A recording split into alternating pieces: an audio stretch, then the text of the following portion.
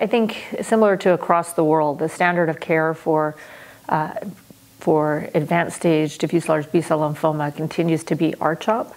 I think for a large proportion of the patients, that's adequate therapy, and the cure rates are in the range of 60 to 65%. The challenging group, obviously, are those patients who aren't cured. So what we do know is that if you're not cured with frontline therapy, the chance of being cured with any salvage therapy or beyond is extremely low. So improving frontline therapy is hugely important.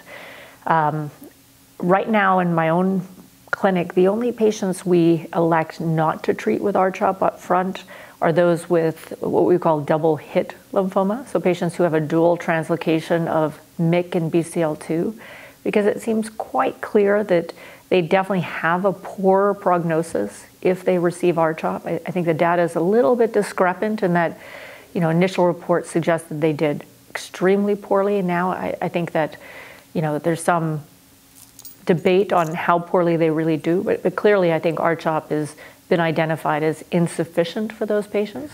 So we treat those patients currently with dose-adjusted EPOC-R as an alternative. I'm not sure whether or not we know that it's going to be any better yet.